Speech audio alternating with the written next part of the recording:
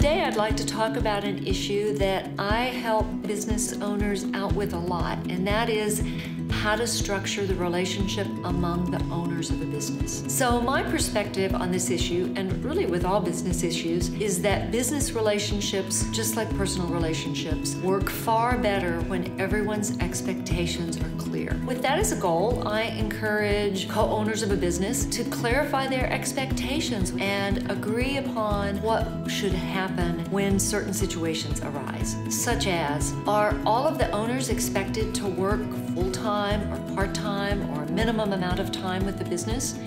And what happens if an owner decides he or she needs to get a part-time job? Or what happens if one owner has an opportunity to invest in a company that is somewhat competitive with the business?